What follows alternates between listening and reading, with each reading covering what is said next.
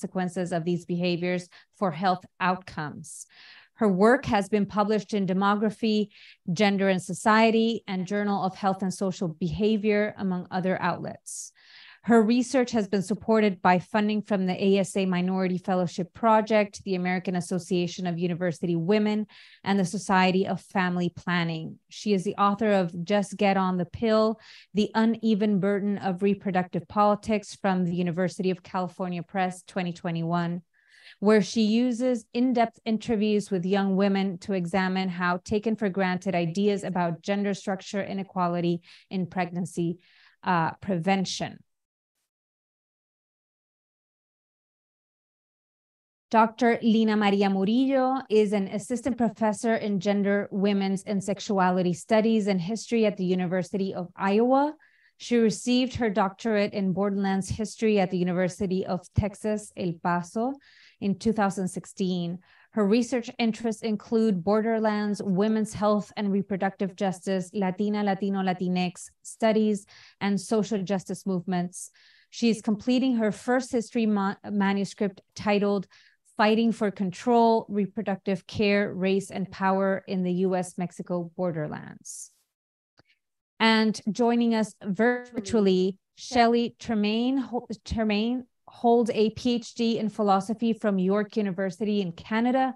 She has taught in Canada, the US, and Australia, and publishes on a range of topics, including philosophy of disability, Michel Foucault, feminist philosophy, ableism in philosophy, social metaphysics and epistemology, and biopolitics, bioethics.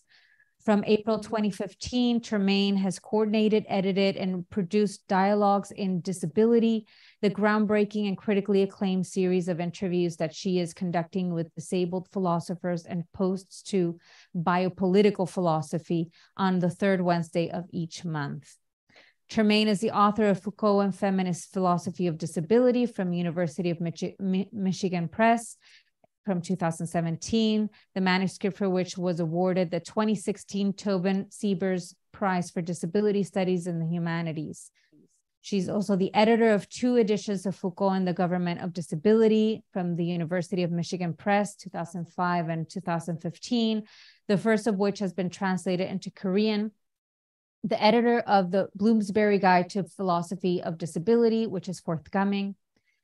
Shelley Tremain was also the 2016 recipient of the Tanis Doe Award for Disability Studies and Culture in Canada, the Ed Roberts Postdoctoral Fellow at the University of California at Berkeley, and the World Institute on Disability in Oakland, California, and a principal investigator for Canada's National Policy Research Institute to promote the human rights of disabled people.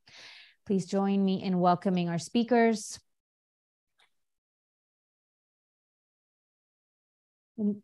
We will begin with Dr. Littlejohn.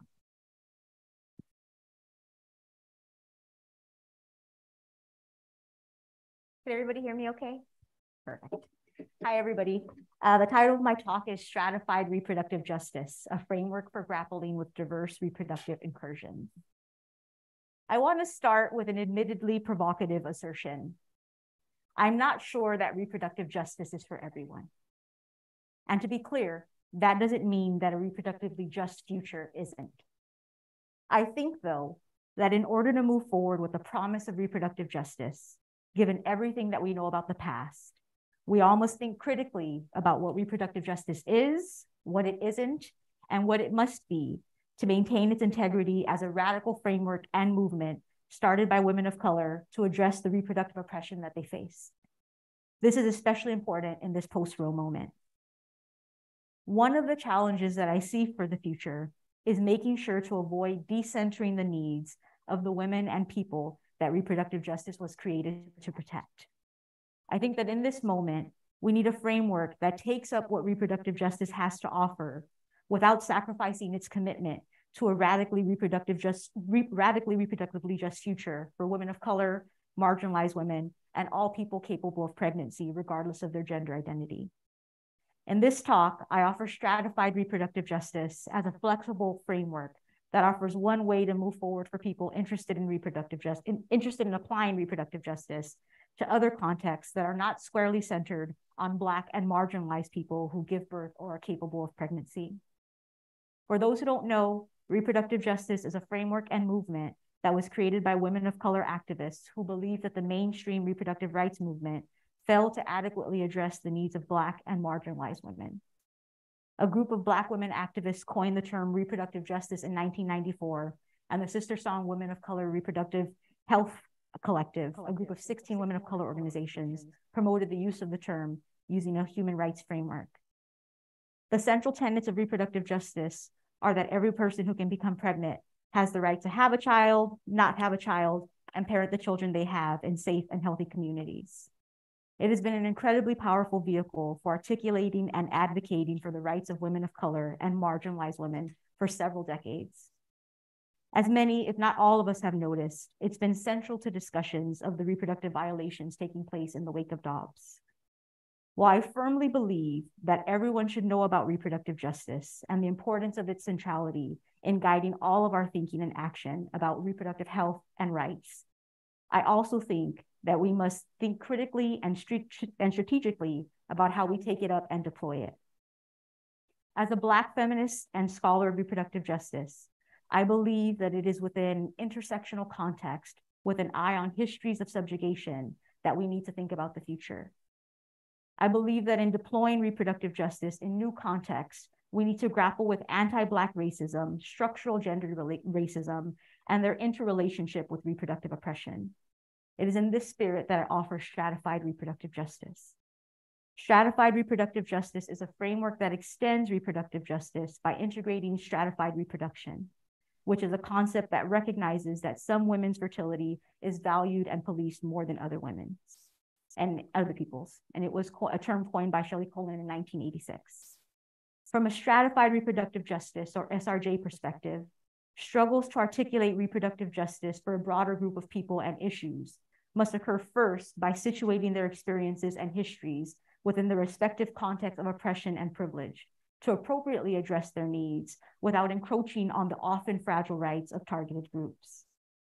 Uncritically applying reproductive justice not only can lead to undermining one of the most important frameworks of the last several decades, but it can also lead to harming the very people that the framework was created to protect.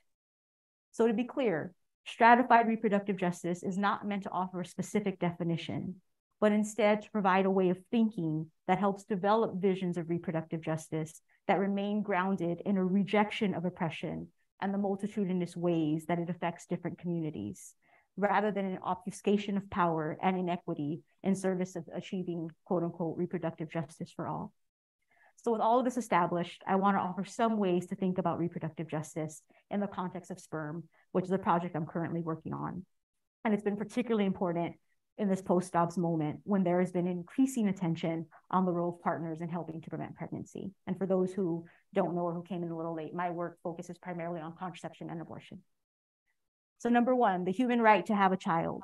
So this tenet, I think, is perhaps the most obviously susceptible to the furtherance of harm without a stratified reproductive justice lens.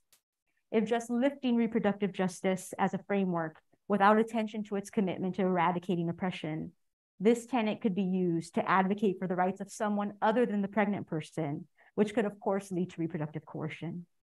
And we know that this violates a core tenet of reproductive justice and is all too familiar as a form of reproductive oppression.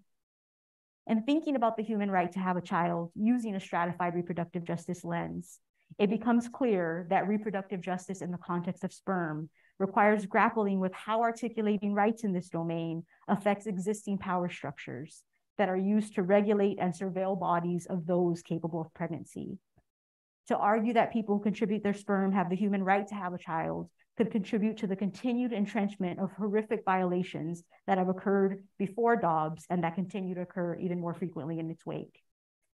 Instead, stratified reproductive justice suggests the importance of articulating a different set of principles that draw on the reproductive vision of human rights, but apply well in the context of sperm. From a stratified reproductive justice perspective, for example, low-income people who produce sperm have the human right to have their fertility understood. They have the human right to have the etiology of their infertility researched and taken seriously. They have the right to access support for infertility treatments without stigma. If they identify as trans and decide to have a biological child, they have the right to pursue that option without fear of violence or retribution. Thus, as illustrated, reproductive justice offers a vision for people's rights, and stratified reproductive justice offers a framework for thinking about how to envision these basic rights in other contexts. Drawing on a core tenet of reproductive justice in this way uplifts its radical potential for advancing justice for people denied rights in and out of court without siphoning power from others that are disenfranchised. It can center the experience of marginalized people while also applying to people who have more privilege, just as reproductive justice has always done. The human right not to have a child. Next, we have the human right not to have a child, which is where I've spent most of my career focus. Once again, stratified reproductive justice calls our attention to the grave importance of rejecting a simplistic application of reproductive justice. And here I just want to take a moment to mention that as I'm providing examples, I'm always thinking about this in intersectional context and the ways that people's existence at multiple intersections of oppression can influence their experiences. So I just want to make that clear if it ever seems like I'm not.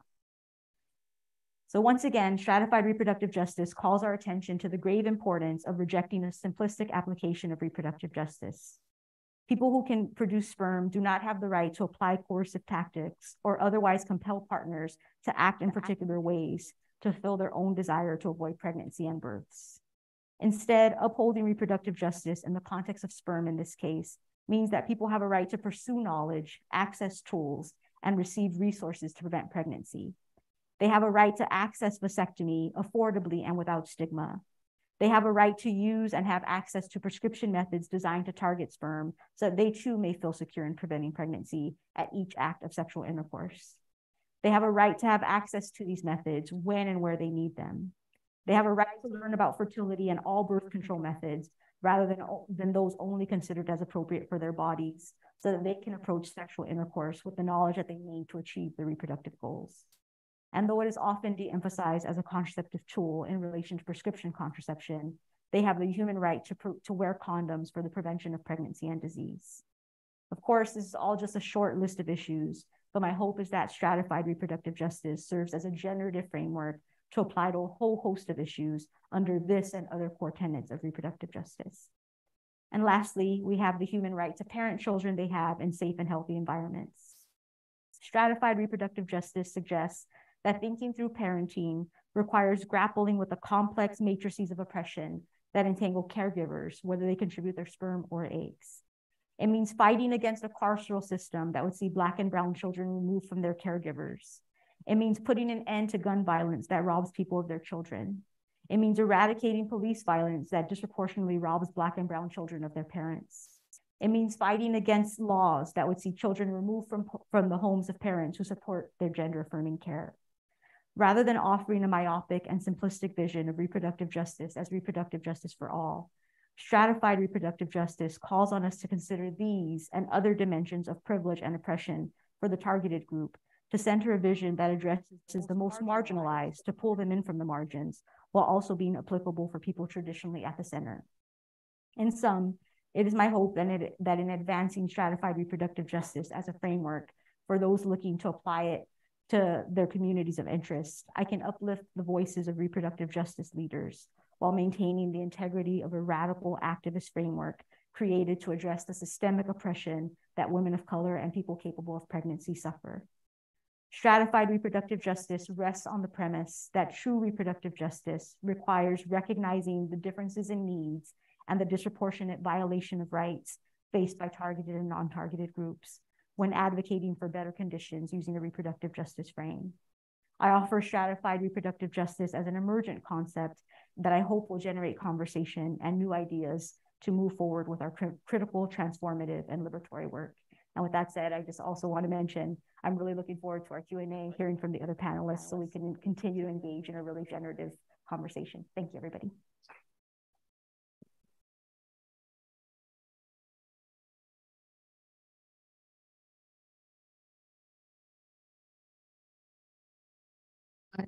And now Professor Murillo will speak. Thank you so much. And thank you to my fellow co-panelists. I'm very excited for this conversation. And I want to thank Rhiannon and Kamisha Russell and the entire Hypatia team for their generous invitation to share my work at this conference. My paper is titled The Politics of US-Mexico Border Rule and Reproductive Injustice. And so I hope that you all allow me to begin with the statement by Bahraini and Canadian scholar activist Harsha Walia from her 2021 book titled Border and Rule. Quote, US-Mexico border rule intersects with global and domestic forms of warfare, positioned as a linchpin in the concurrent process of expansion, elimination, enslavement, thus solidifying white settler power or racial exclusion and migrant expulsion. Much of my scholarship centers the history of women's reproduction along the US-Mexico border. For me, this region merits special attention because it remains one of the most politicized and racialized borders in the world. Its history and politics expand our understanding of reproductive justice when examining this critical context zone. As scholar activist Harsha Walia states in the quote, the US-Mexico border serves as a linchpin in the control and maintenance of white settler power in the Western Hemisphere, what she calls US-Mexico border rule. A focus on reproduction within this matrix elucidates how and why migrants have confronted white settler border regimes in search of reproductive justice and freedom, and brings to the fore the various systems that have stifled their protracted struggle. While there's a growing body of literature about abortion travel, especially given recent and drastic changes in abortion laws in the US, other border crossings are not similarly examined through the lens of reproductive liberation.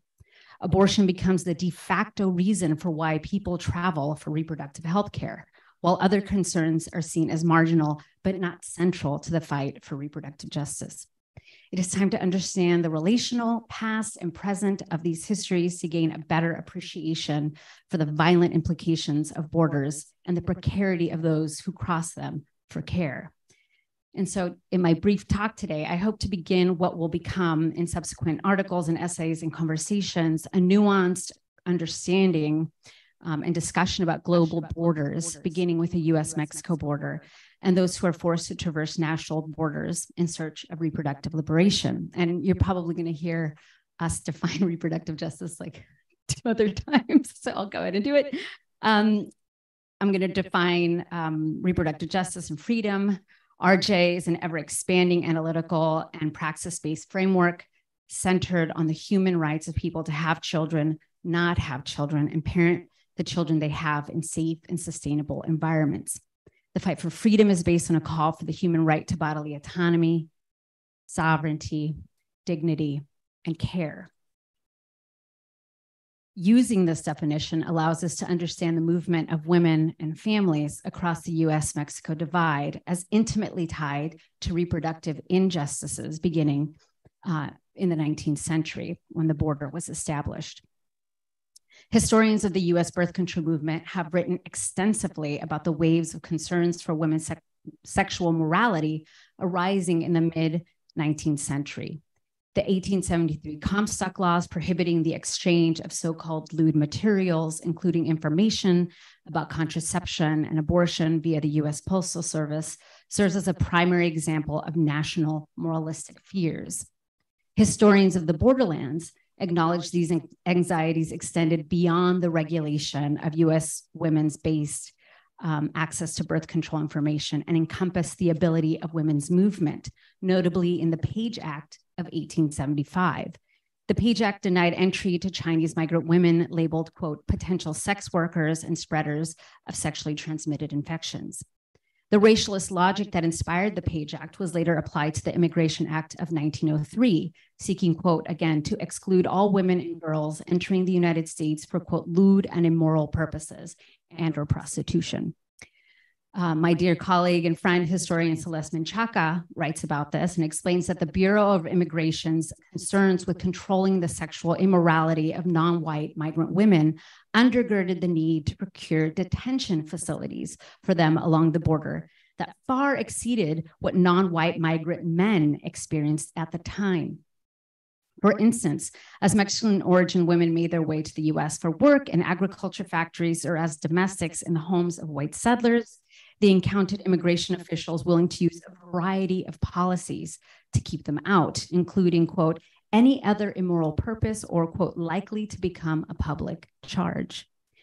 Menchaca concludes that, quote, Mexican female border crossers who were single, pregnant, prostitutes, women in sexual relationships outside of marriage, and or women involved in an interracial union became caught in a web of surveillance and were denied entry, faced detention, and were deported, while their Mexican able-bodied male counterparts encountered a relatively fluid line, close quote.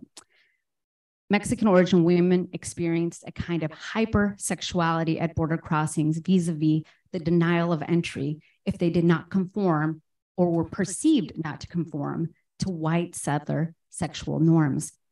The US immigration regime refused them any kind of reproductive autonomy as supposedly sexually deviant detainees. Historian Grace Peña Delgado maintains that anxieties about Mexicans' supposed sexual lasciviousness and fears about white slavery, and in this case, they defined it as middle-class women supposedly stolen for life of prostitution in the borderlands, produce, quote, the origins of US federal immigration control through its sexual policing of the US-Mexico border. Surveillance and control of women's sexuality set the foundation for US-Mexico border rule. And in fact, these detention centers that were established along the border precede the establishment of the Border Patrol in 1924. Keeping supposedly sexually deviant non-white migrant women out was equally as important as ridding the country of Mexican origin families during the Great Depression, less than 5 years later. Historian Laura Gutierrez describes the terror and misery experienced by Mexican origin people during the era of forced deportations known as repatriation in the late 1920s and throughout the 1930s. Hundreds of thousands of Mexican origin people, many US citizens, were removed by local government officials in cities across the United States, but especially along the border. Forced back to Mexico, many with little to no money, some with no family or kin to return to, Mexican origin families experienced what Gutierrez calls generational trauma, as children and grandchildren recounted what their parents and grandparents experienced during this period of forced removal. Gutierrez explores the story of two daughters, Carmela Ruiz Villegas, Mercedes Ruiz Gutierrez, and what they told her about their mother's repatriation at the tender age of 5.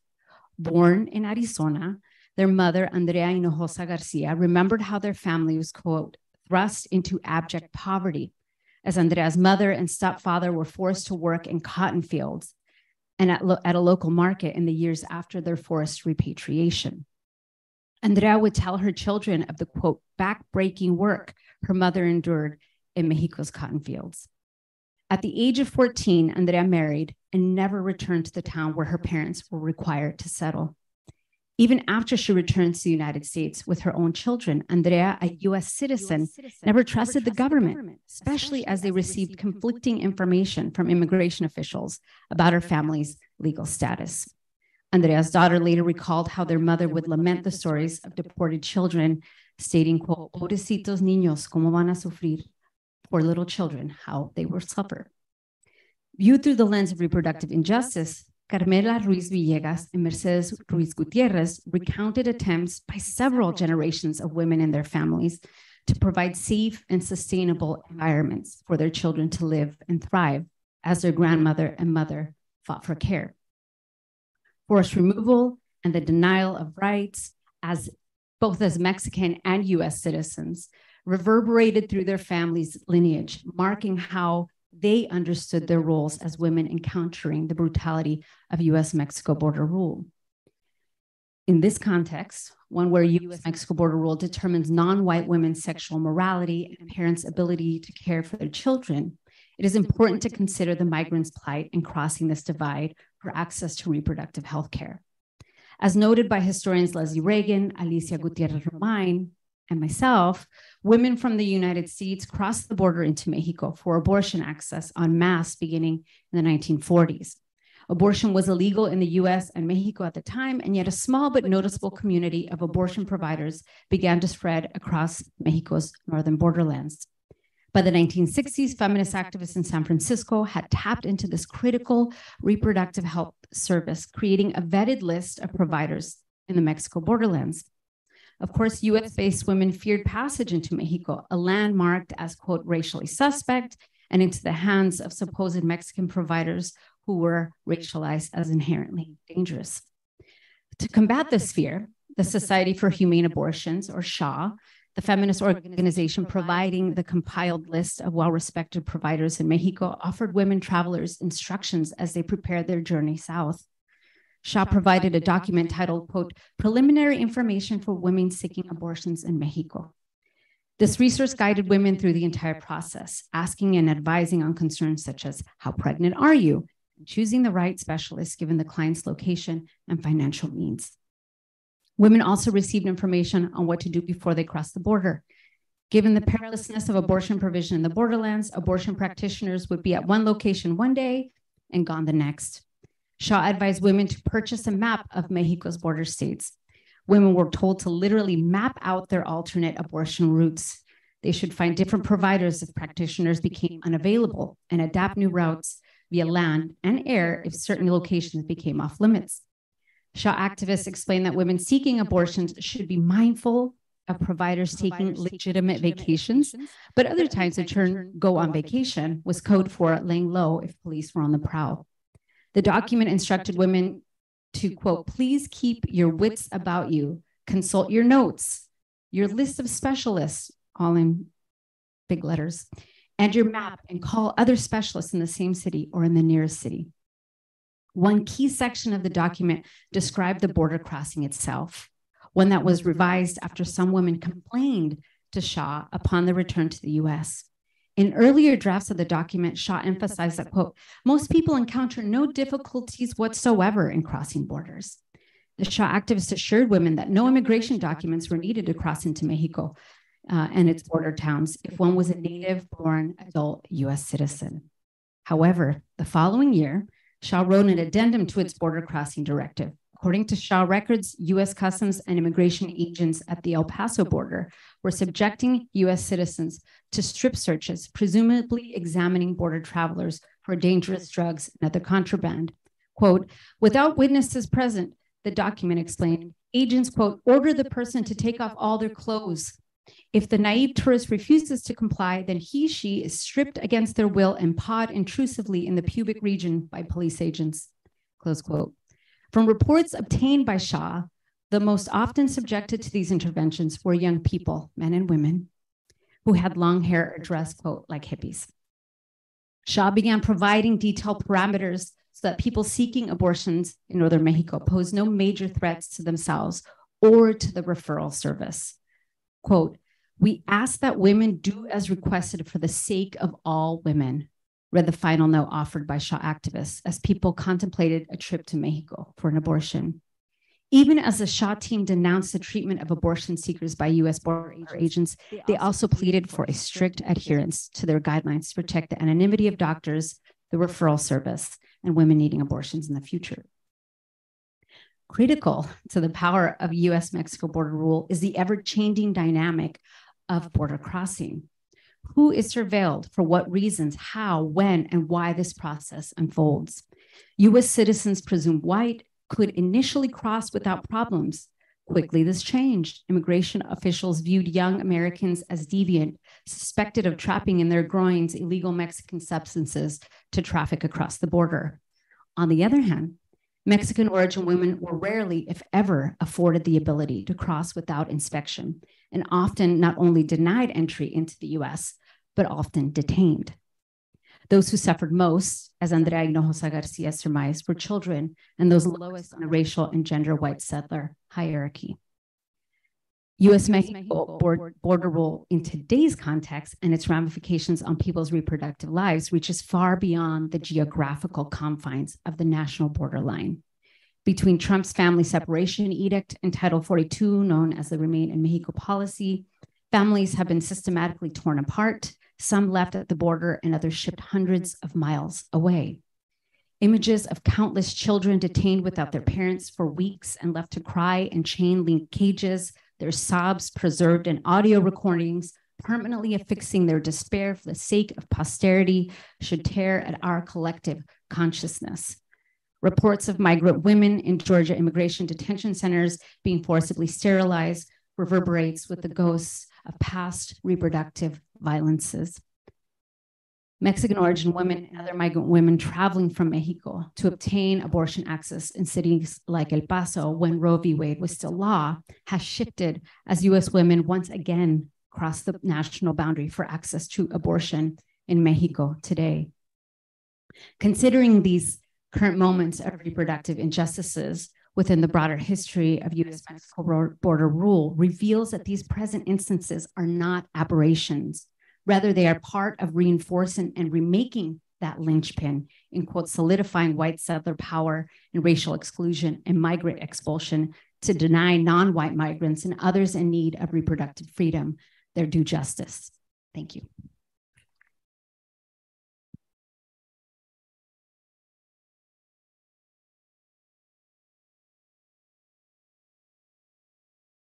Much. We will now turn to Dr. Tremain's talk.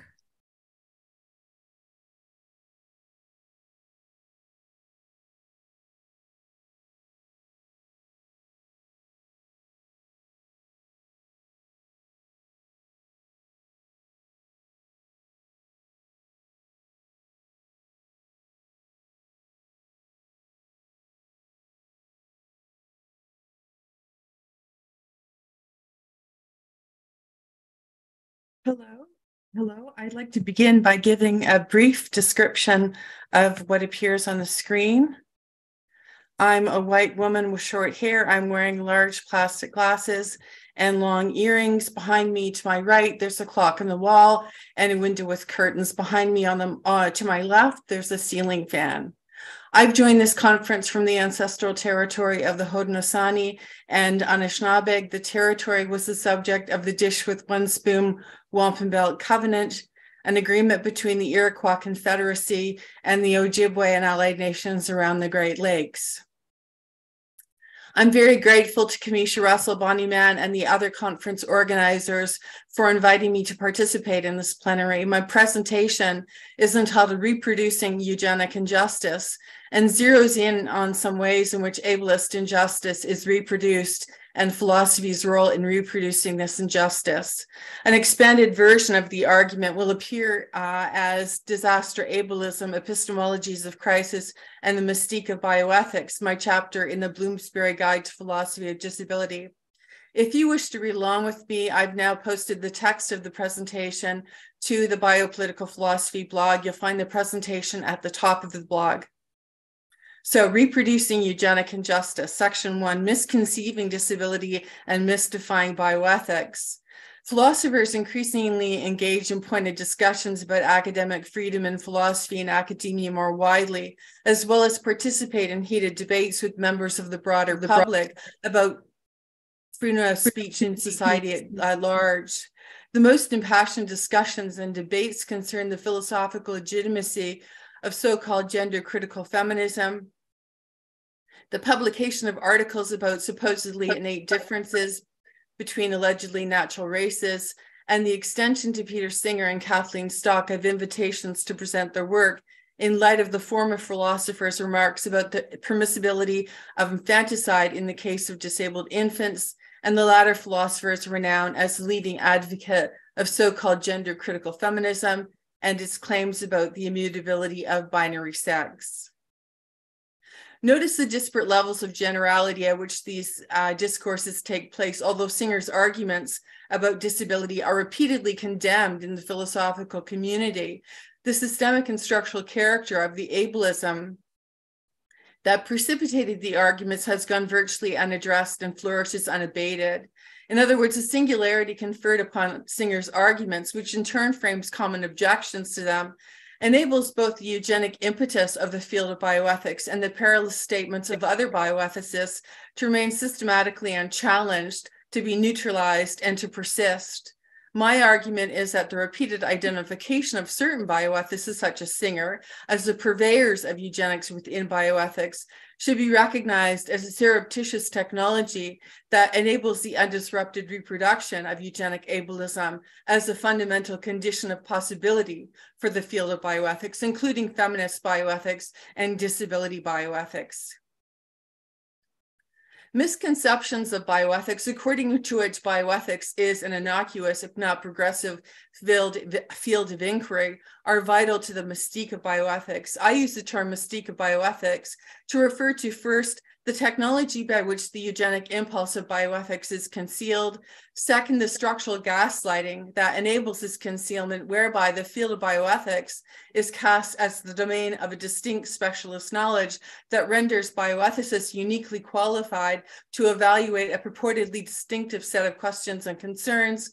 And third, the technology of this supposedly specialist knowledge, whereby through practices and strategies of mystification, which are constitutive of the apparatus of disability, systemic social and political problems are constituted as natural, individual, and medical in origin.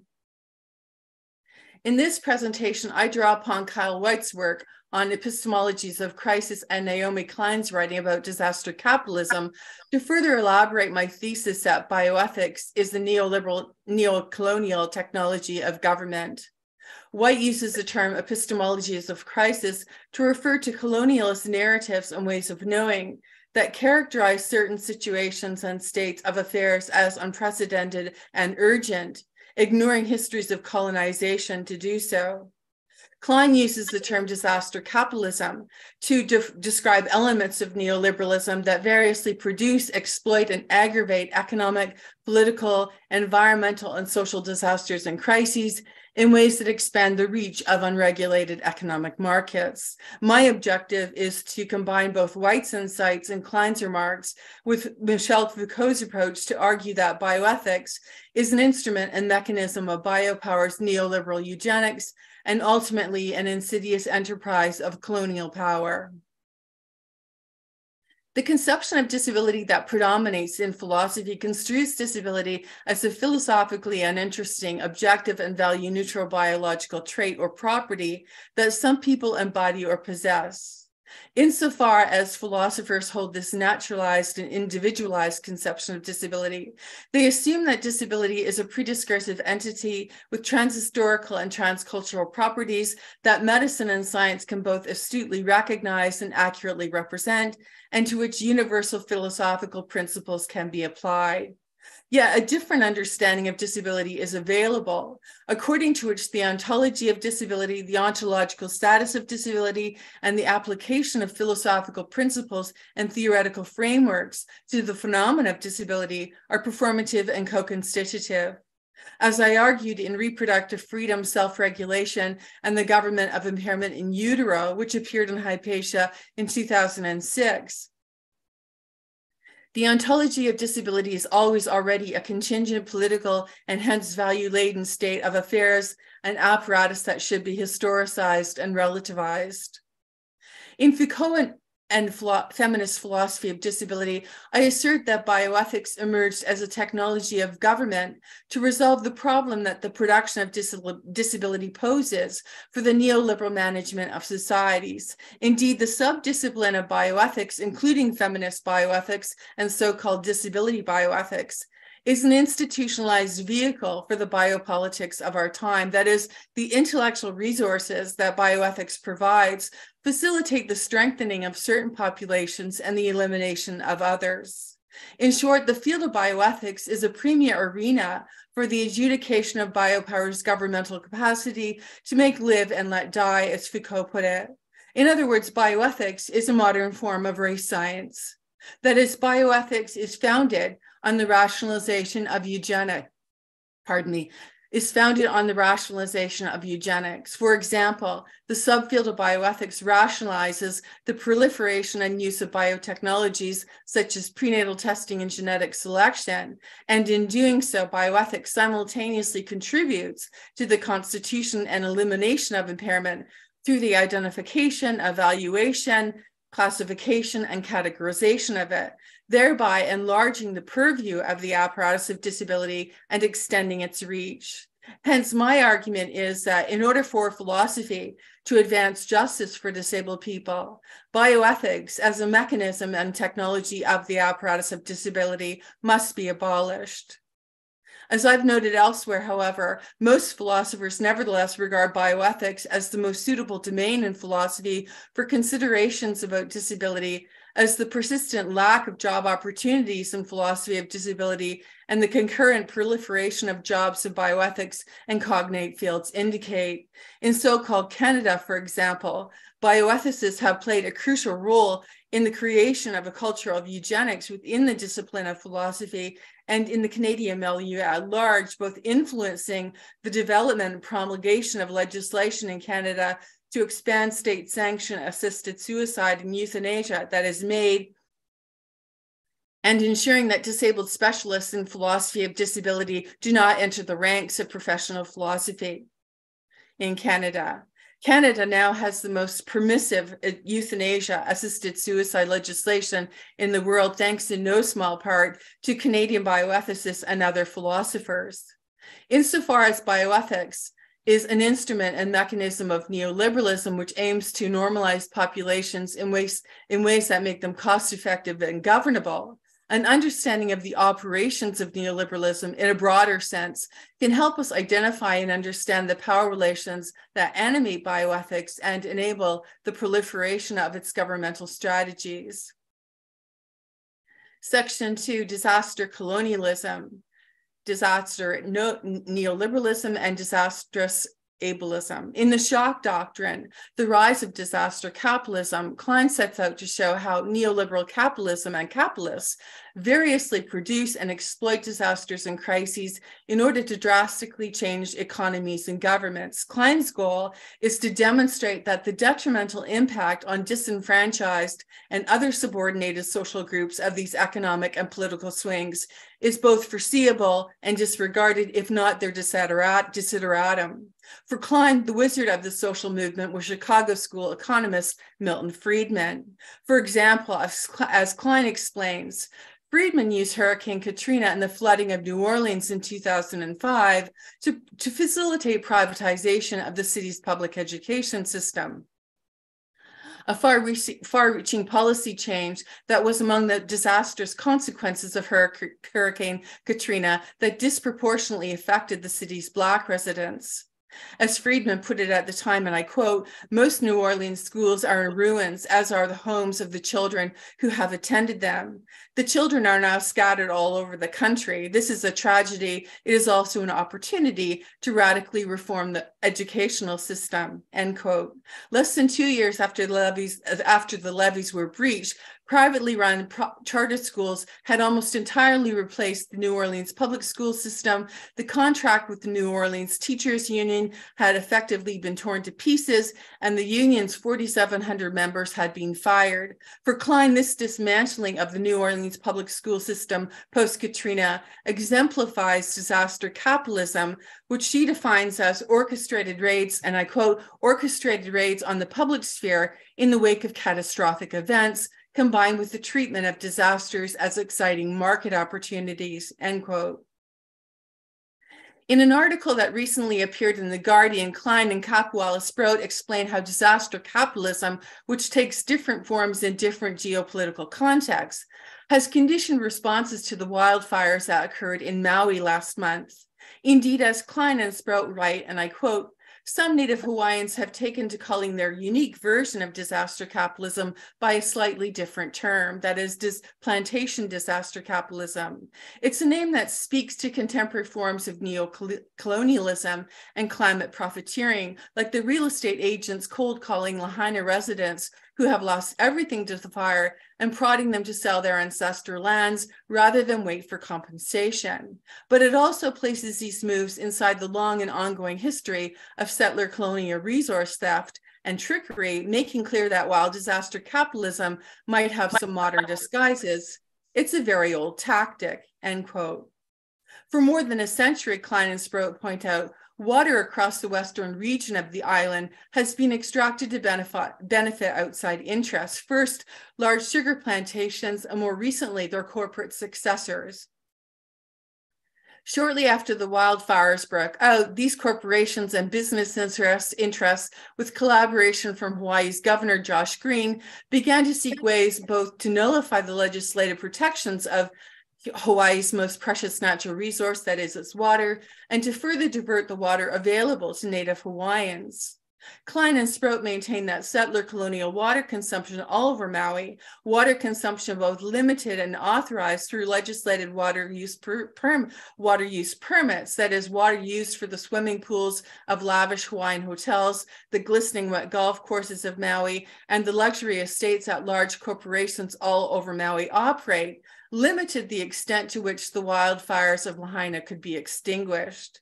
It is especially pertinent to my work on disability and eugenics that disaster capitalism exploits disasters and crises to mold social values, norms, expectations, and explanations in ways that promote neoliberal social and political agendas amongst academics, the media, NGOs, and populations at large, in addition to how it exploits these events to profoundly change governments and economic systems themselves.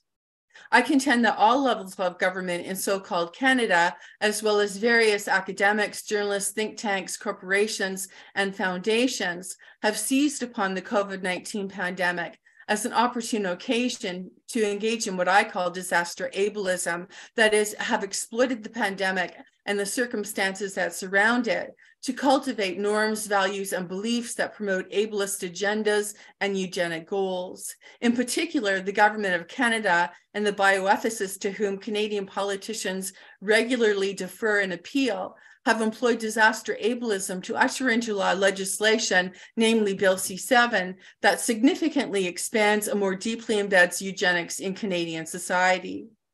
In the midst of a global pandemic, when the residents of Canada were losing their loved ones, their dwellings, and their incomes due to COVID-19, were living in situations of fear, misinformation, and confusion, and were distracted and isolated, the Canadian government bypassed adequate public consultation, usurped international treaties, ignored the objections of Indigenous leaders, manipulated parliamentary procedure, and made a mockery of disabled experts invited to participate in its legislative proceedings in order to ensure passage of Bill C-7, legislation that would make sweeping changes to existing Canadian laws on medically assisted suicide and euthanasia. In short, the same neoliberal government which throughout the pandemic has consistently refused to provide financial and other social supports to disabled people, allowing thousands of them to die from COVID-19 and neglect in nursing homes and other carceral institutions in which disabled people are confined, has adopted a pernicious way to, in the words of Friedman, permanently reform distribution to disabled people, namely by providing them with easier access to premature death rather than providing them with the means to live their lives. Canadian bioethicists, law professors, politicians, and some very privileged white disabled people maintain that Bill C-7 promises greater equality for disabled people by further enshrining their rights to autonomy and self-determination. However, poor racialized Indigenous, trans, and queer disabled people recognize that Bill C-7 constitutes a threat to their collective existence, in addition to the threat that the legislation poses to their personal safety, sense of security, sense of belonging, and self-respect. While Canadian bioethicists, law professors, and politicians have elicited pathos from the Canadian...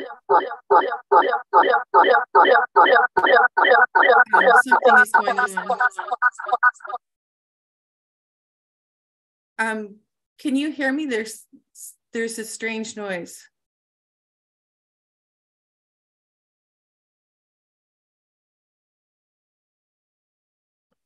I'm sorry, I don't know if can you hear me?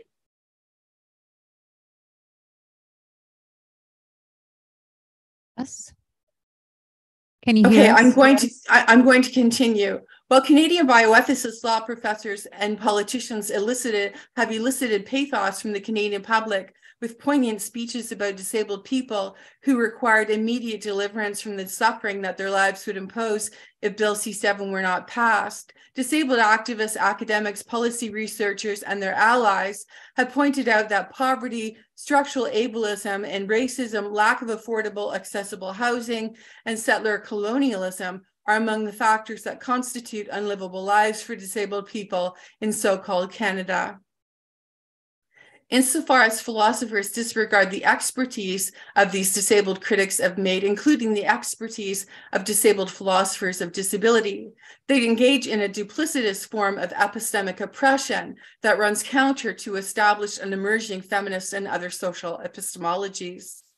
Through medicalization and individualization, bioethics promotes euthanasia and medically assisted suicide by mystifying the socio-discursive and biopolitical origins of the contingent circumstances that surround the enactment of this dreadful intervention, reconfiguring these circumstances to seem as if they require the specialized knowledge that bioethicists are claimed to possess. Although Canadian bioethicists, law professors, and politicians assert that Bill C-7 was a unique corrective to past legislative mistakes, and that arguments to the contrary amount to fallacious slippery slope reasoning. Canadian disabled people in Canada adamantly argue that Bill C-7 is of a piece with a long and treacherous history of eugenic policies and practices in Canada, such as forced sterilization targeted at disabled people and Indigenous people, among others, that the incremental normalization of the policies and practices depoliticizes and erases.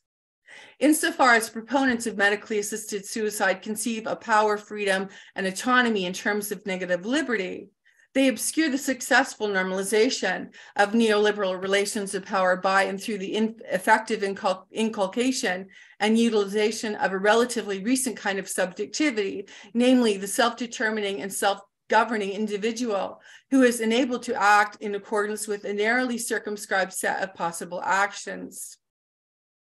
Modern relations of power have already conspired to put in place the options from which one may autonomously choose, as my argument in reproductive freedom, self-regulation, and the government of impairment in utero was designed to show. In other words, the charge according to which critics have made invoke fallacious slippery slope reasoning relies on outmoded ideas about the self-originating character of the neoliberal subjects' freedom and autonomy that are integral to this juridical conception of power. In short, the autonomous, informed, and consenting individual in whose name biopolitical arguments that promote both MAID and reproductive technologies are advanced is a historically and culturally specific artifact of discourse rather than a prediscursive being / self endowed with intrinsic liberties and freedoms. Indeed, the self-determining citizen / patient that neoliberal bioethics upholds and claims to dignify through Bill C-7 in particular, and medically assisted suicide more generally, has a history, and a relatively recent and culturally specific history at that. Section 3, against unprecedented presence.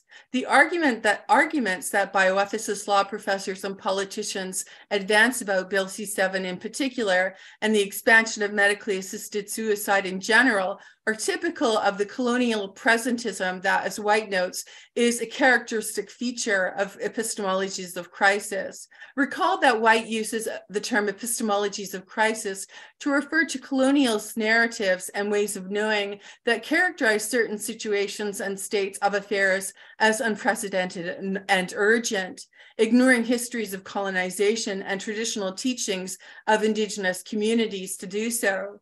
Sometimes, White notes, perpetrators of colonialism imagine that their wrongful practices and actions are defensible because the practices and actions are responses to a given crisis, whether perceived or actual. That is, the perpetrators assume that a suspension of certain concerns about justice and morality is justified in response to a crisis. In the first half of the 20th century, for example, Americans constructed dams that flooded the Seneca and Lakota peoples because, as White says, they believed that the United States needed energy and irrigation to lessen the threat of the Soviet Union during the Cold War. Thus, although settlers tend to characterize the current situation with respect to climate change as unprecedented, White states that, and I quote, indigenous peoples of Turtle Island have already passed through human-caused ecological catastrophe at least once in their history, end quote.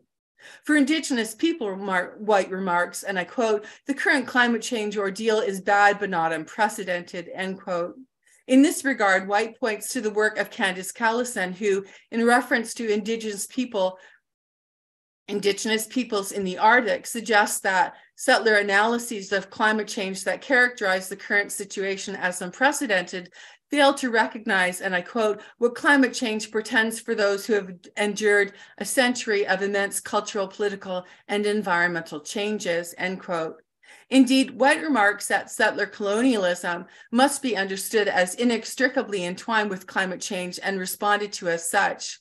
White is concerned to point out, furthermore, that the belief according to which acts of colonial oppression are allegedly defensible due to crises is not a relic of the distant past, but rather occurs now too. As White puts it, and I quote, from scientific reports that provincialize indigenous knowledge systems to wind power projects that desecrate indigenous lands, there's no reason to believe that colonialism today is something other than an evolved practice of a familiar form of power, end quote. Epistemologies of crisis, White states, involve, and I quote, knowing the world such that a certain present is experienced as new, end quote. In other words, crisis epistemologies are presentist in their narrative orientation. A narrative is presentist, White explains, if it assumes a certain conception of the unfolding of time as means to achieve power or protect privilege. Presentist orientations favor experiences of time that presume unprecedentedness and urgency. That is, presentism is an exercise of colonial power that effaces the historical realities and conditions of this colonial power. White refers, for example, to Audra Simpson, who writes that the purported newness of the settler colonial present is, and I quote, revealed as the fiction of the presumed neutrality of time itself, demonstrating the dominance of the present by some over others and the unequal power to define what matters, who matters, what paths are alive, and when they die, end quote. In this way, White notes, one becomes so preoccupied with the present crisis as new that one questions neither one's own perspective nor the social origins from which the perspective may derive. The sense of imminence that accompanies presentism, White says, leads people to obscure or minimize how their actions relate to the persistence of colonialism, capitalism, ableism, racism, and other forms of power. My argument is that the events, justifications, and rationale surrounding the creation and passage of Bill C-7 have been framed within a presentist eugenic narrative of utilitarianism that erases the histories of genocide in Canada. By framing Bill C-7 as a unique and urgent new procedural corrective, Canadian bioethicist, law professors, journalists, and politicians have again reconfigured and obfuscated the incremental normalization of eugenic practices in precisely the way that White describes, that is, according to the presentist orientation of an epistemology of crisis that disregards the genesis and evolution of these practices.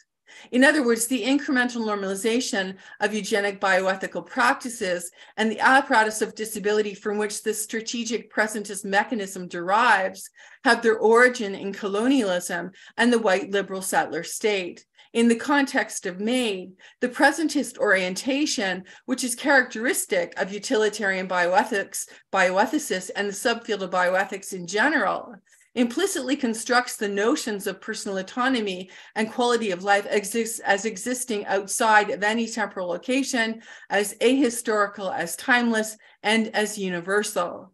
In so doing, this presentist orientation conceals the historically contingent and culturally specific character of these politically motivated ideals, as well as the way that these artifacts emerge from and reproduce the neoliberal settler state itself. Thank you for your attention.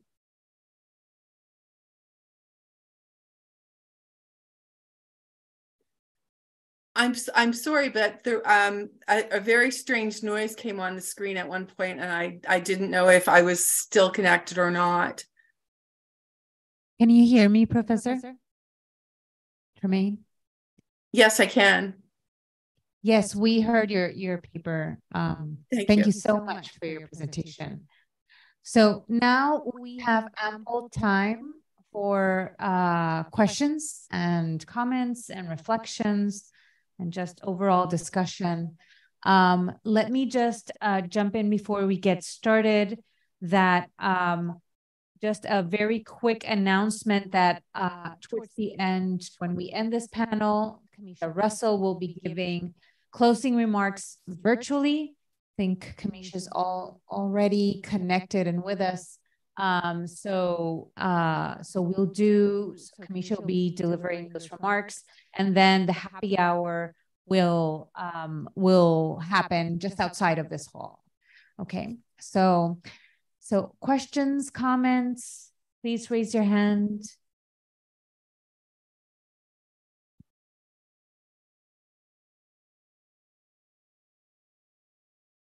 Thank you. Thank you so much, all of you.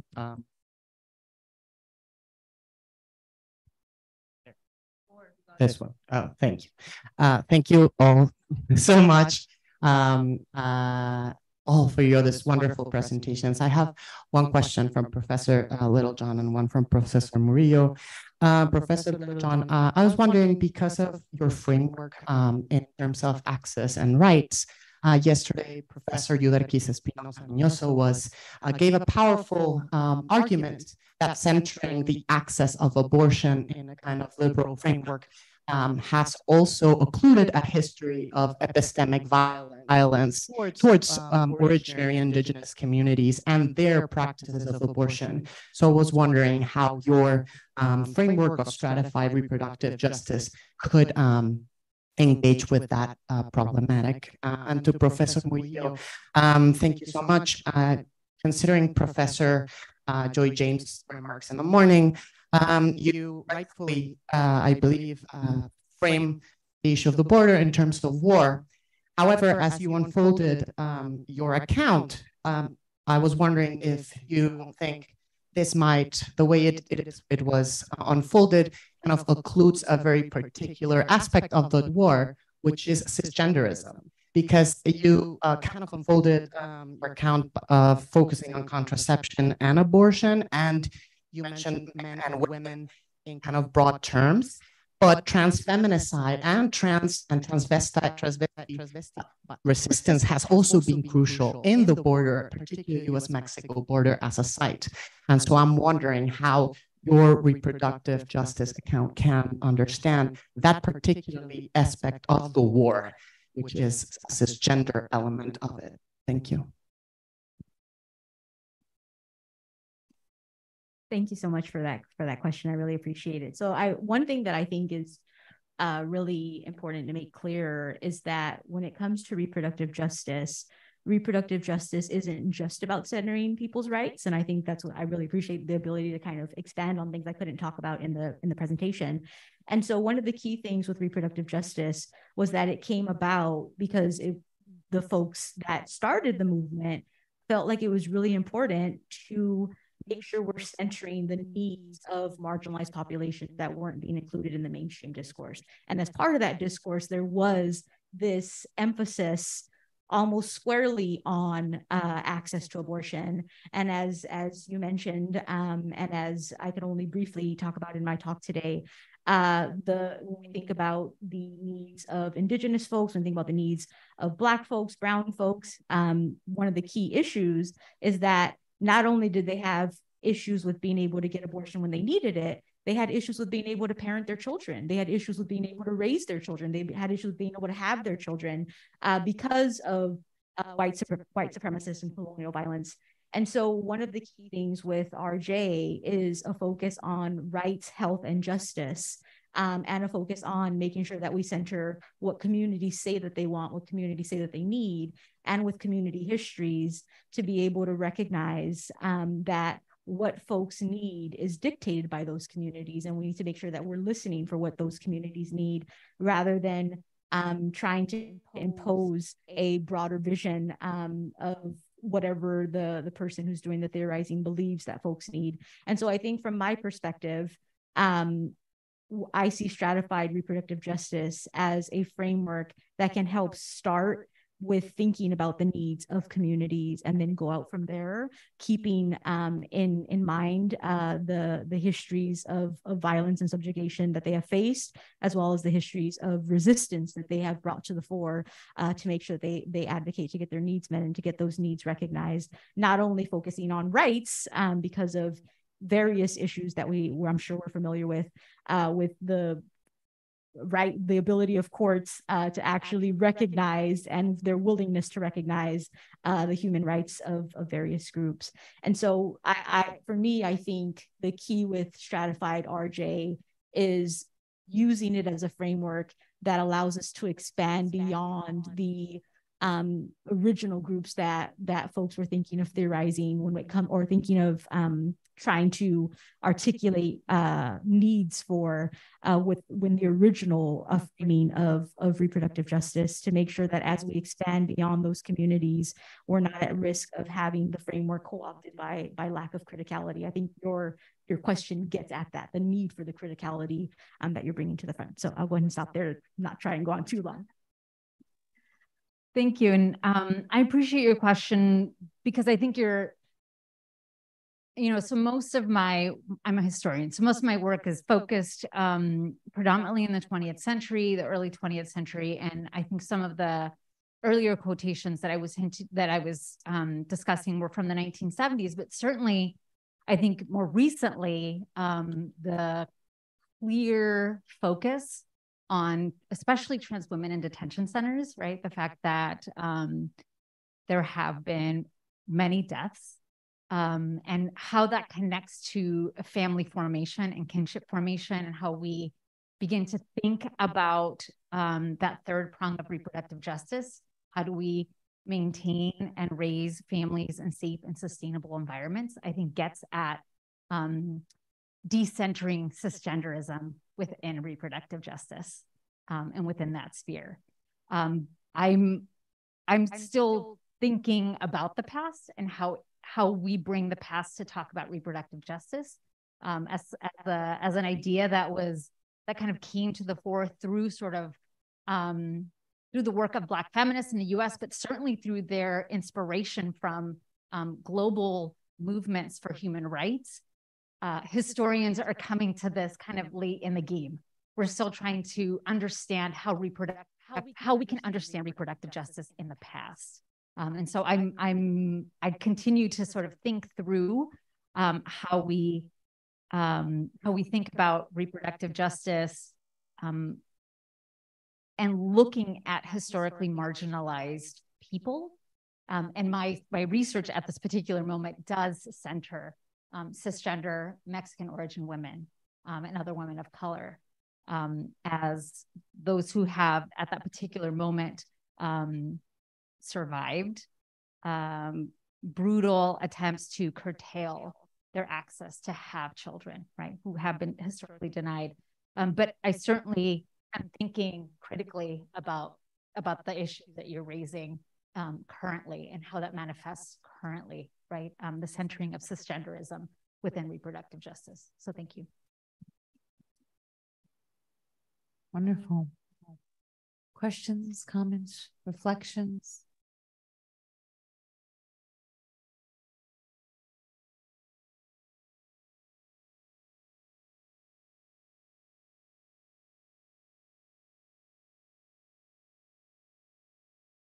Thank you all so much for your talks. Professor Tremain, my question is for you, actually.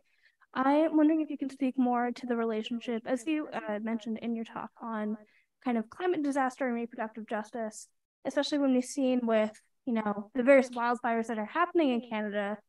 I'm more familiar with the ones happening in the western part, but the way in which this has disrupted Indigenous practices, especially in terms of Indigenous birth work, and the kind of interrelationship between disability and birth work in regards to this. Thank you. I'm going to have to ask you to repeat the question because some of it didn't come through clearly to me. So if you wouldn't mind repeating the question. Yeah, for sure. I apologize. So my question concerns kind of the relationship between climate disaster and reproductive justice, especially in terms of the politics of Canada. I'm thinking about a lot of the disruption that has happened through the wildfires in Yellowknife and kind of the birth work being done, especially by disabled and Indigenous activists in trying to help people giving birth kind of regain access to these resources and these practices, and the kind of tension between the various policies at the state level and kind of activist level work. So if you could just say more, because you talk a bit about the kind of climate disaster in your talk. So I was wondering if you could speak more to that, and if not, I completely understand as well. Thank you. Okay, I will try. If you seem to be familiar with the situation in Canada, and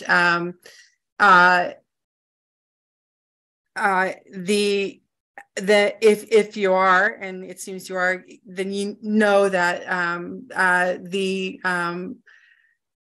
the situation of Indigenous peoples in northern regions, especially, is appalling with respect to healthcare services and educational services and any kind of public social services. So of course, in situations where, like for instance, like the recent wildfires, those communities do not get the resources they need, and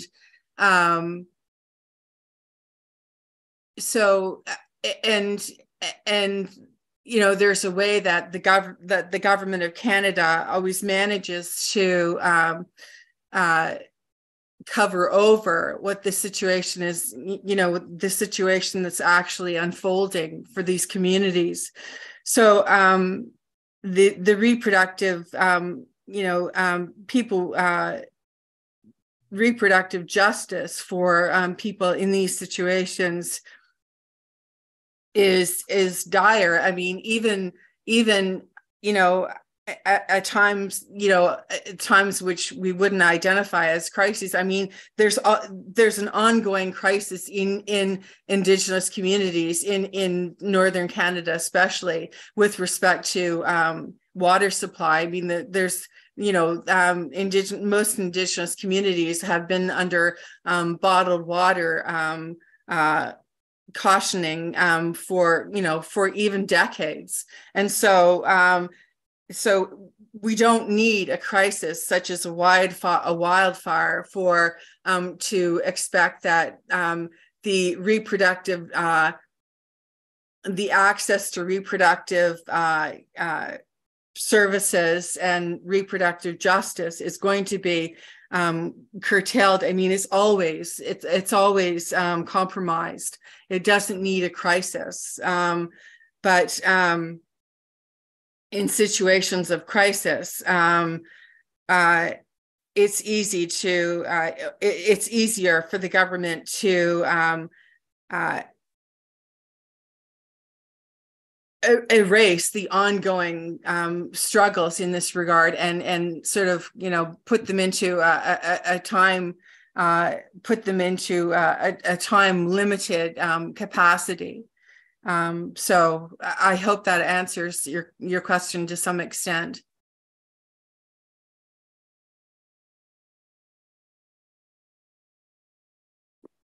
Okay, I'm going to put myself in the queue, if that's okay.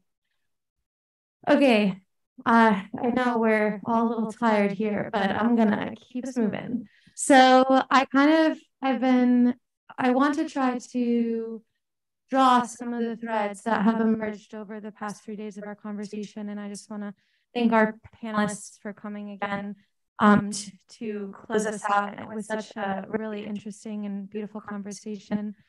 Because of the panel this morning, we were talking a lot about sort of like the capture by state apparatuses of life otherwise, the slipperiness and the totalizing attempts of that capture, and yet life persists and isn't fully captured.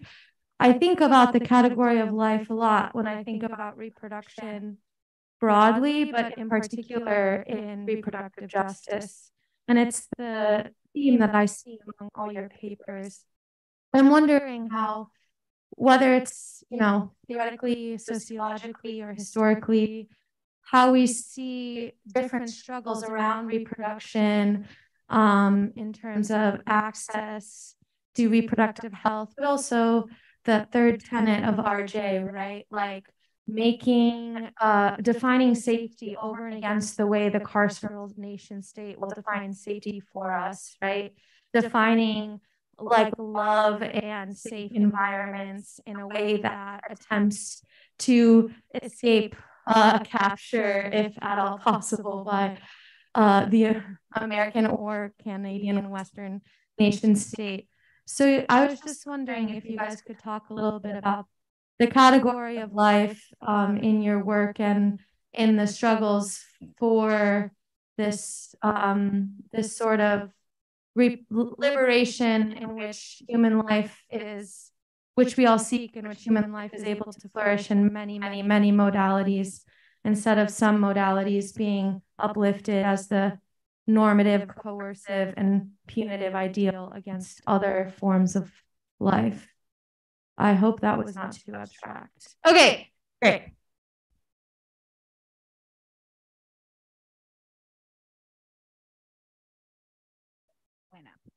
I mean, I'm not a philosopher, so I'm just out here doing things. And I appreciate your question, Ree. And in fact, I want to thank you because you've helped me think through some of the stuff. We met at a NEH Care Forum last summer, and it was just, there was like 2 historians and a bunch of philosophers. It was very intimidating.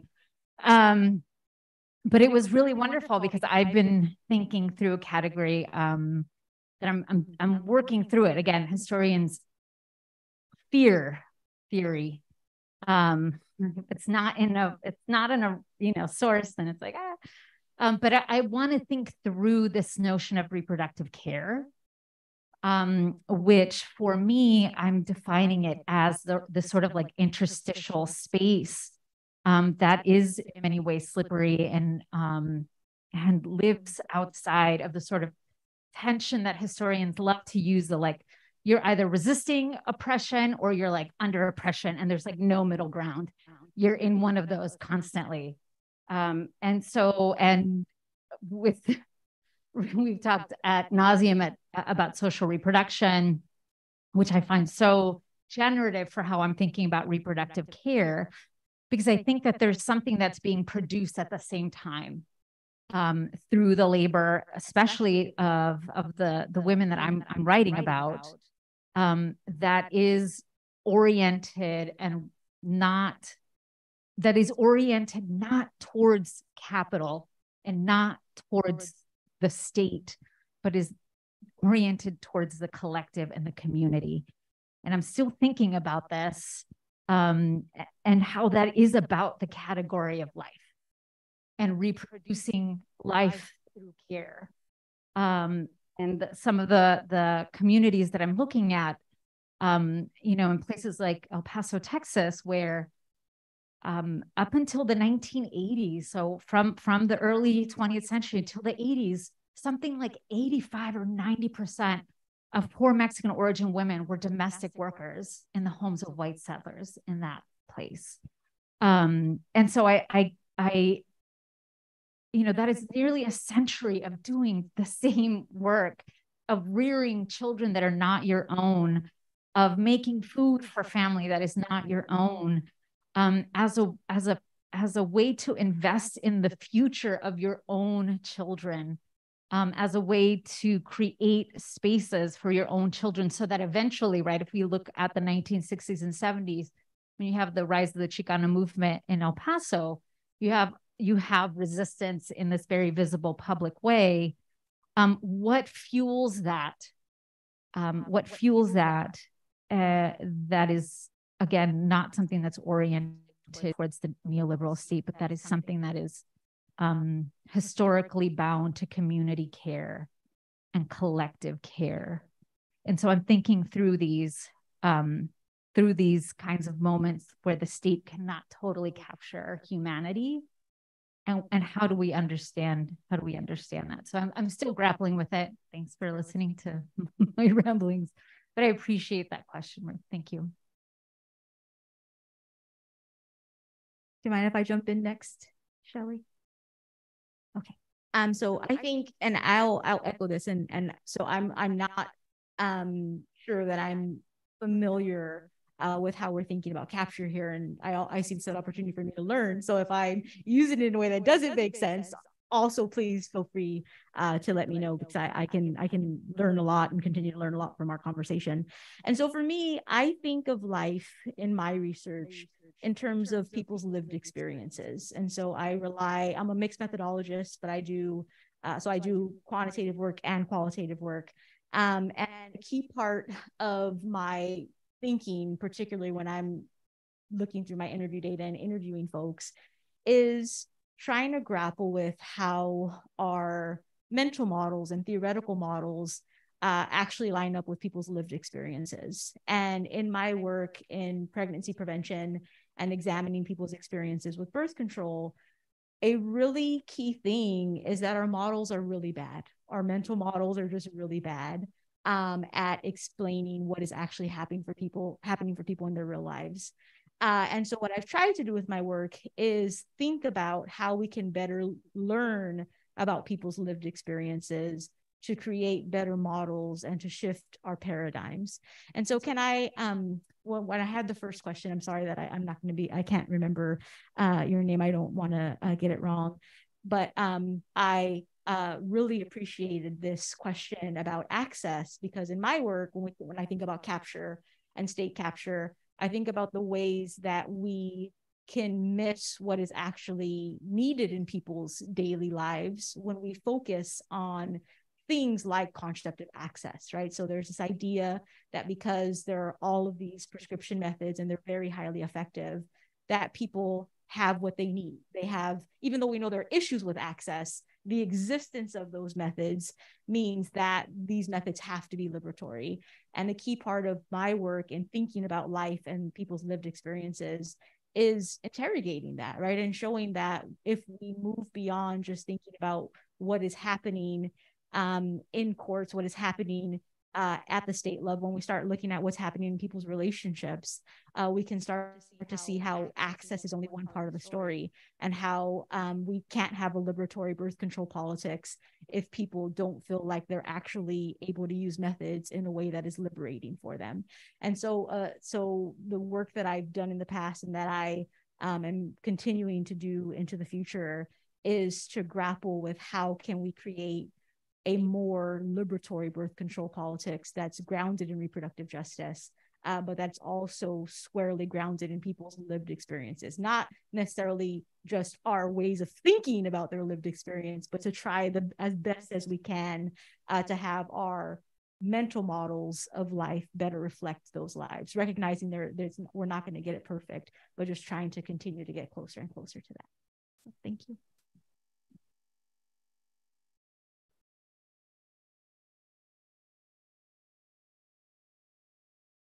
Dr. Tremain, I think if you would like to share your thoughts, you're welcome to.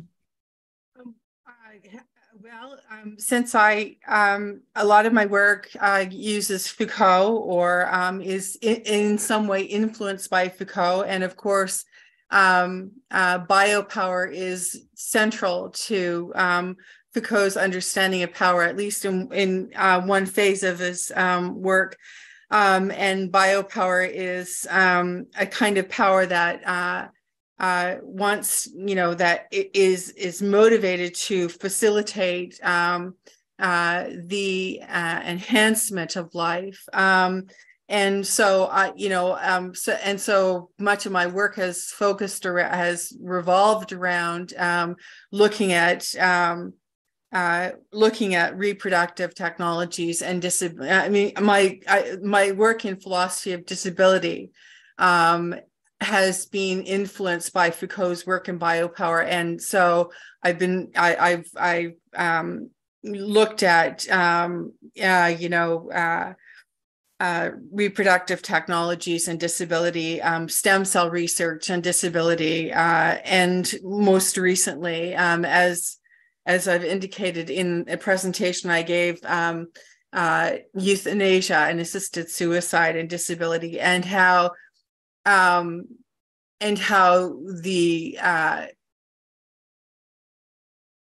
forces to enhance and enlarge and expand and increase life of human beings, certain populations of human beings.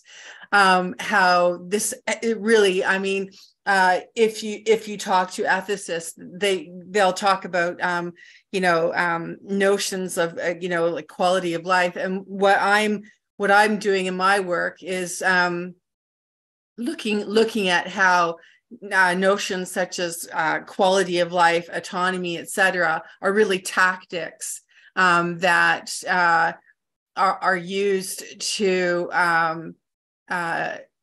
govern, control, and manipulate certain groups of people, and even extinguish certain groups of people, such as, I mean, the group that I am centrally concerned, which is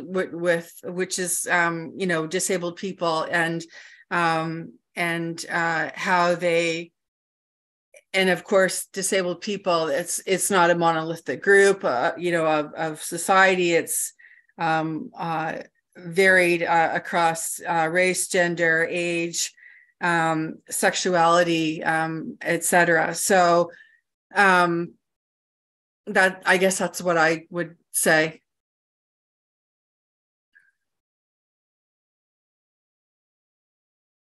Question?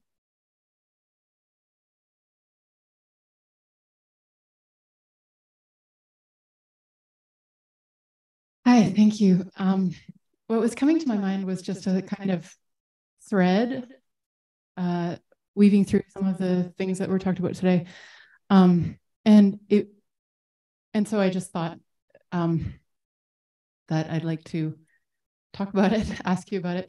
I guess I was thinking about Krystale's talk when she was talking about mothering as an orientation toward a world where, a different world where Black life is capable of flourishing, and how that action is future oriented, and it's kind of a rejection in some sense of the world that is, while it's also very realistic about the world that is, otherwise it wouldn't be responsible to care for the vulnerable people that are the objects of that care. And I guess that was, and then sorry to talk about Chris's talk, but this I think sets the stage for this issue of history, being a historian, and also Dr. Tremain's critique of the presentism. So Saidiya Hartman, she brings to life the kind of way in which women, mostly women in the past, I mean, I'm thinking about a particular text, were animated by that future vision. And when we look back at them, all we see is the facticity, right? So Hartman is trying to bring back to life what was animating the action of those women and how they were engaged in practices of freedom. I'm sorry, I can't remember the name of the text. And I'm sure some of you know it. Anyway, I think I just wonder about the practice of history, whether in history or whether as historians, that's what you're looking for, not just at the facts of the matter, but how is this moment enlivened? How was it an enactment of a vision for a particular kind of freedom, and how can we do justice to it as that, which I think is the work of Saidiya Hartman is trying to do. But then in relation to the Canadian government or the crisis, disaster ableism, crisis colonialism, and so on, the way in which there's a kind of oppression that takes the form of a suppression of time into the moment, right? So we can't talk about the past. We don't want to bring in the past. What we need to deal with right now is the crisis of the present, so that the colonial government, for instance, erases its own responsibility for having brought about the present moment. And also in the context of Bill C-7, conceals its responsibility for the non-flourishing of life that would make assisted suicide the option for someone. So I guess I'm just interested in this thread whereby what's wrong, the harm that's being done is this reduction of the past to a facticity, where we no longer see what is animating it. We're no longer allowed to I guess the dominance is something that's exercised as in the mode of suppression of the aliveness of the past. And yes, sorry for the length of that comment, but I was trying to thread together a bunch of different things. Any responses?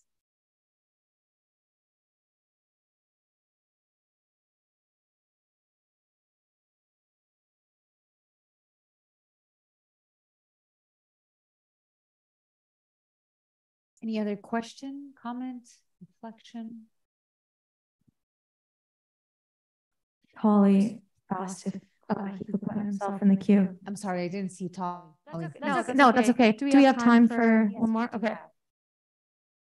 Okay, thank you so much for this incredible panel. I'm going to ask this question quickly and then give just a slight bit of context.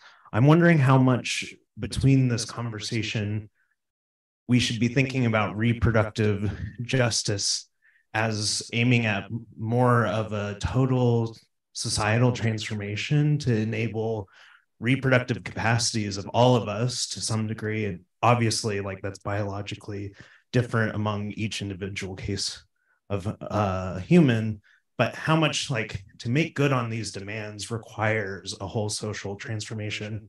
And I ask this, my work focuses on Palestinian liberation, and most of the Palestinian feminists are really contending that, like, Palestinian liberation, the abolition of Israel to core, is a feminist issue because it's from occupation and the Israeli settler colonial state that much of the current sexual violence, gendered violence, and limitations on reproductive freedoms Palestinian women and others face comes from, or at least is exacerbated by. So I'm wondering if that, like, kind of theoretical but also strategic way of framing the problem, like, resonates with any of y'all's work, and just kind of invite you to think through that, like, how much of our societies that we're thinking through need to be, like, completely revolutionized to make good on these demands.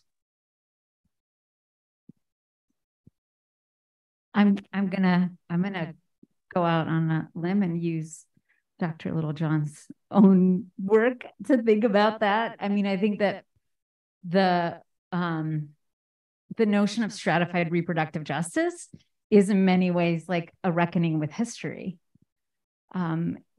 We cannot do this thing that we're talking about without reckoning with the way that our society has stratified and devalued the lives of certain people, right? And that's certainly the case of Palestine.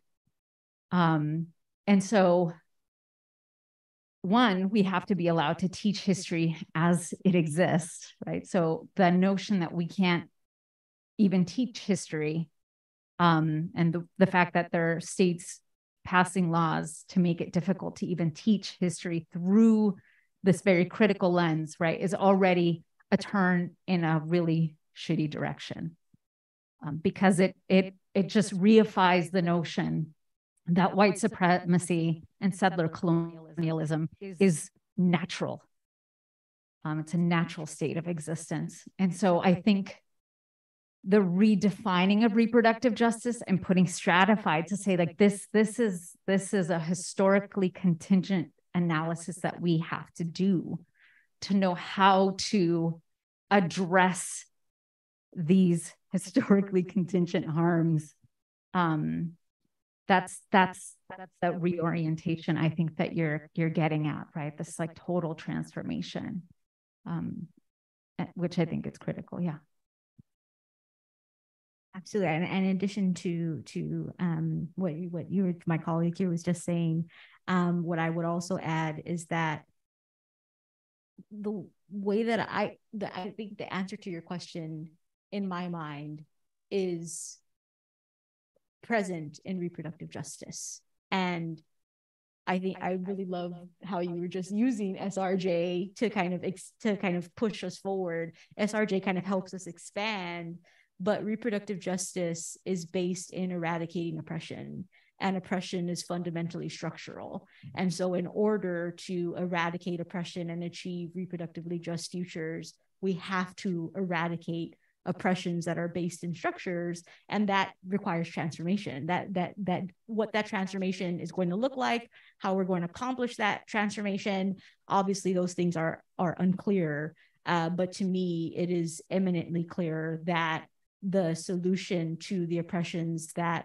are facing Palestinian folks, as you're mentioning, that are facing a whole host of populations that we care about, the solution is really focusing on dealing with the roots of oppression, and those roots are structural, and that requires transformative practices.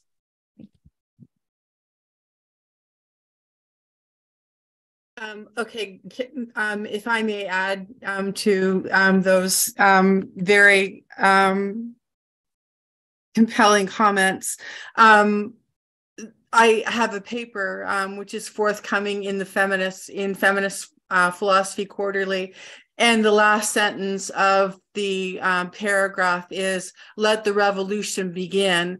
Because as I argued in my book, Foucault and Feminist Philosophy of Disability, and as I argue again in this paper, I think there needs to be a conceptual revolution with respect to how disability is understood. And again, if you didn't catch it in my talk, I think that disability needs to be understood as an apparatus of power rather than a property of individuals. And so it needs to be understood as an apparatus in which everyone is entangled and entwined, rather than something that some people have and some people don't. So I think that, and I think that calling for that kind of revolution is a significant challenge for philosophy. And I mean, you know, in this paper and in the more expanded version of it that will appear in the collection that I've edited, the Bloomsbury Guide to Philosophy of Disability, the philosophy needs to seriously deal with the fact that one element of a growing element of the discipline, namely bioethics, is at its root grounded, you know, it's eugenics. So to me, that's why I say that bioethics needs to be abolished in order to, excuse me, in order to revolutionize philosophy and revolutionize how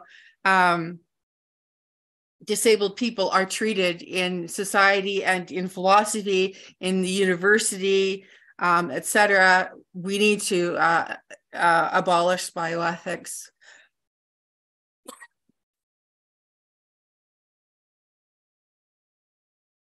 So much. Thank you for that.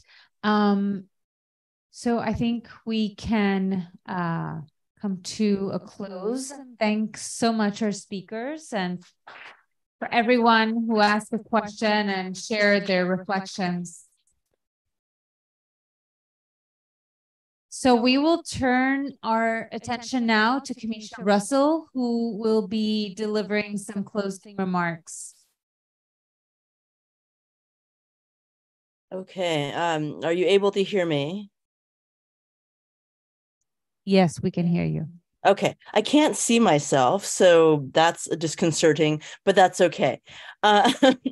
So here I am. I'm back. I'm doing fine. Thank you to so many of you for asking after my health.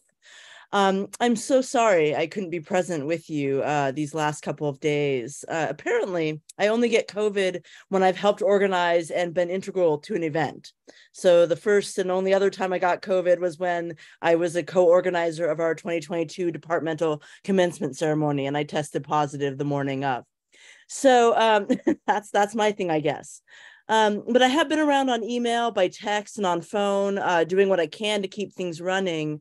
But of course, this would not have been possible at all without all the people who stepped up in my absence. So I really want to thank my co-organizers who did so much more logistical work and on-the-ground problem solving than I had intended for them. And I really want to give the most special thanks to all of our volunteers. And if you could all stand up as I call your name, I have no idea if you're doing it or not, but I'm going to call them and hope you stand up. Brooke Burns, Annie Ring, Tolly Bitten, Carolyn Lundquist, Gonzalo Bustamante Moya, Nick Denning, Maya Wellborn, Zainab Nabwadi, Rhiannon Lindgren, Julie Williams-Reyes, Amanda DeBrule, and any of the other graduate and undergraduate students who might still be around who volunteered their time at the registration desk. I hope you can stand up also. And I hope everyone can just give them a big hand.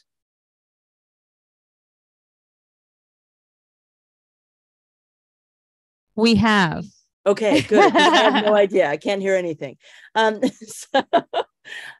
Good to know. Okay, so there are lots of other people I also want to thank. These remarks are primarily thanks. UO Conference Services was so generous in allowing me to make changes to people's lodging choices right up to and even during the conference. So I really appreciate them for that. Catering answered the call when we ran out of creamer, and they upped our coffee order because apparently we're all very caffeine dependent. And they had some really tasty food for us at the archive reception.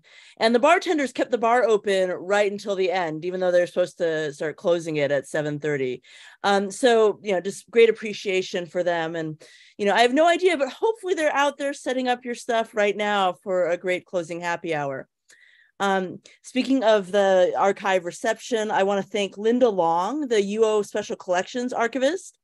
Not only did she beforehand advocate for library sponsorship for our event, and really it was a big part of that, but she curated and gave you a tour of the UO Feminist archival collections while we waited for the bar to be ready. So there were no drinks available to you at the time that Linda was showing you those collections. So I really appreciate her taking the time to do that.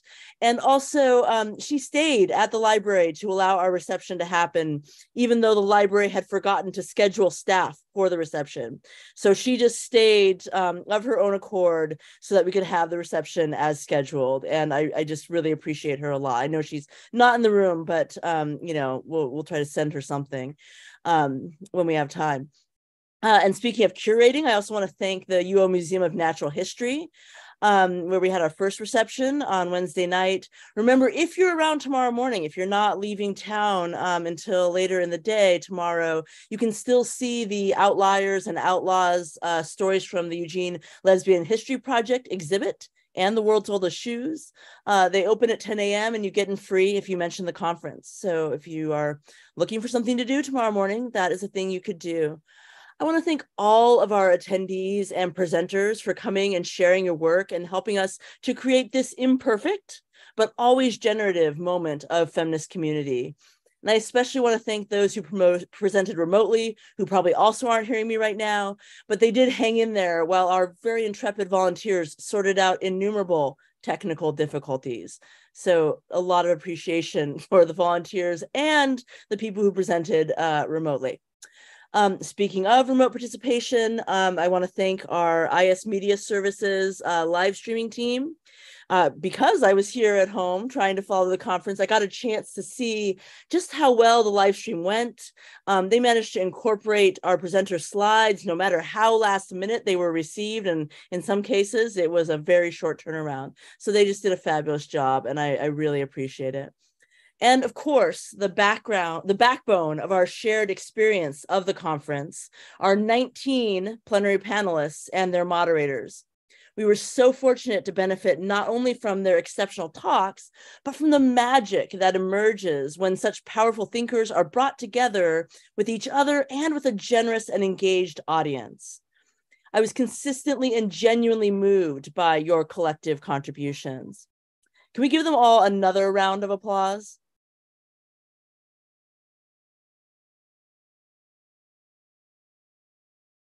All right, I'm assuming we've done so. And speaking of collective contributions, I'd like to ask our Spanish to English interpreters to stand up now, and I'd like us to give them a hand for their great work.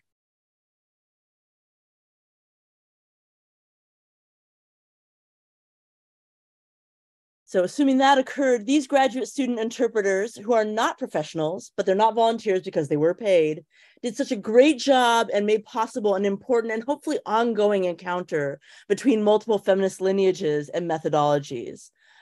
Having only watched the live stream, I'm not sure to what extent that this was emphasized, but those of you who do not read Spanish can further engage with the thought of these decolonial feminist panelists and their colleagues who were not here for the conference in Hypatia's summer 2022 special issue, Decolonial Feminism in Latin America, an Essential Anthology. So that was volume 37, issue 3. So please pick that up to spend more time engaging with their ideas and extending this dialogue that we have tried to facilitate here at the conference. So now I will stop keeping you from your upcoming food and drink, which again, I hope is out there. So I hope you will find it in the courtyard just across from this room when you go out. And, safe travels, everyone. Try not to get COVID. I'm really sorry that I couldn't be there in person to hang out with all of you to the end, but I really appreciate everything everyone did to keep things going and make for a great experience. And thank you, Kamisha. I don't know. Can you hear me, Kamisha? I can, yes. Thank you for all the work that you have done and for innumerable questions, fielding our questions, meeting our needs, and just being the fabulous person that you are. Thank you so much. You're very welcome. All right. Well, thanks, everyone. Please enjoy, and let's continue the dialogue.